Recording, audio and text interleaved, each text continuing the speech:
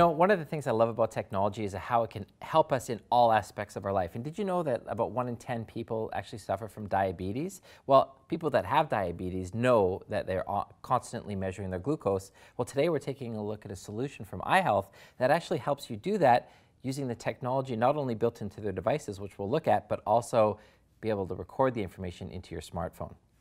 Yes, what we're going to look at here, the first one, we got 2 devices that we're going to look at. The first is from iHealth, the wireless smart glucose monitoring system.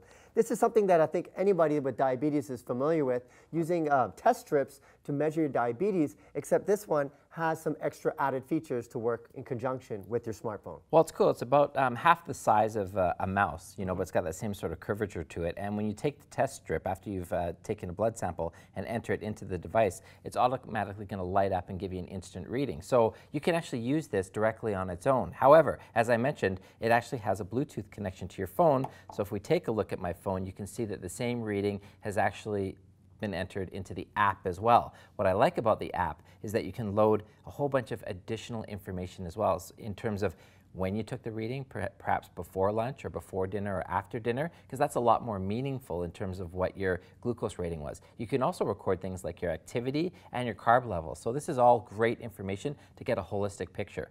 What I also liked about the app is that it could actually scan the test strip bottle. So as you know, if you have diabetes, you got to keep your test strip inventory up. Well, this allows you to actually scan the bottle, and it keeps track of how many you've actually used. If you can tell, it's got a little QR code on the top of the bottle there. So 2 really ingenious ways. Now, to basically draw blood, you're going to need to use this Lancet device, which basically has a little poker on the front. It's about the shape of a lipstick container, and right from there you have something portable that you can take with you to draw blood at any point in time. And this is also available for both the wireless glucose monitoring system, but also the iHealth Align, which is AJ's holding right now. Yeah, and the Align is another version, much more simpler, a little bit more cost effective. This one doesn't connect wirelessly, but as you can see, if I pull off the little rubber protective case, you can see it has that little 8th jack there. Well, that actually plugs into the same headphone jack that you'd have in any phone.